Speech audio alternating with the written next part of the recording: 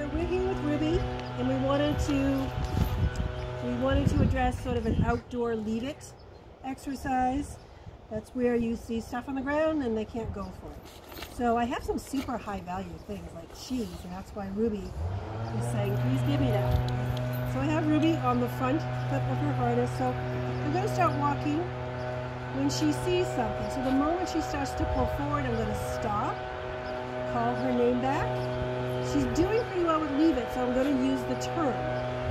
If your dog doesn't understand the turn yet, you can just call their name and do that back and forth. Ruby, yes, good girl. So the first thing you're going to do is name. So I have like a little cup over there. We're going to start walking. There you go.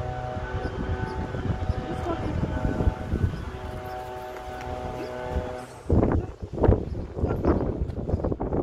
Good girl. Yes, good girl. I didn't even call her back. So we're going to get a little bit closer to the object. Good girl.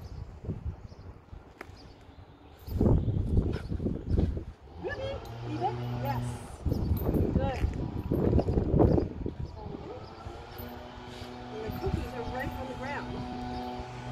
Goes to the ground. Ruby!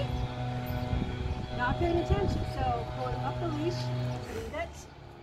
Treat under nose, turning her around. So I agree. Yes, good girl. So that our actual treats me. Yes, good girl. They started off in the cup, but they didn't stay in the cup. I'm going to upgrade to cheese to see if we can walk by those cookies.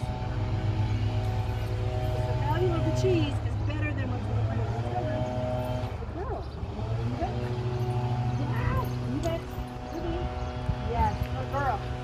So notice, at no time did I obviously, if it is a dead bird, I might do that.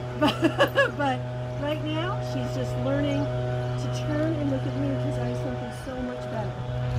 We'll do that one more time. Are you ready? Taking care. Ruby, leave it. Yes. I sensed her head turn, so I gave her the command. Ruby, leave it. Yes. Great.